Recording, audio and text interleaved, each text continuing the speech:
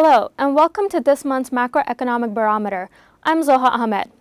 An improvement in morale among Luxembourg manufacturers has led our barometer to gain 6 points, while eurozone analysts and investors are increasingly confident. In Luxembourg, GDP grew by 0.1% in the first quarter of 2017. That's plus 3.3% year-on-year. However, in early 2017, growth in salaried employment partially slowed down and stabilized at 3.3% over the past 12 months.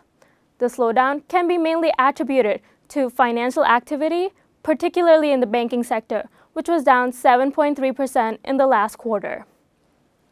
Nevertheless, business was buoyant for the rest of the service industry that grew 2.2% in added value, driven primarily by the ITC, trade, and corporate services sectors.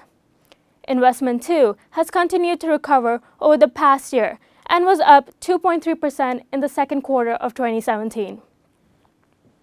Loans to non-financial companies have also increased to reach 103.8 billion euros in the first quarter of 2017, up 7.5% from 2016.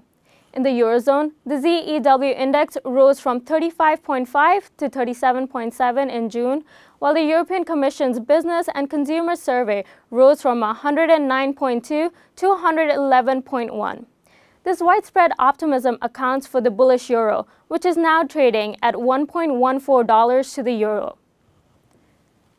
The eurozone growth rate was 0.6% in the first quarter of 2017, compared to 0.5% in the previous quarter, resulting in a growth rate of 1.9% year-on-year. Unemployment was still at 9.3% in May, even though analysts had been hoping for a further decrease. The Purchasing Managers' Index, PMI, built on its recent momentum to reach 57.4, the highest it has been for 6 years.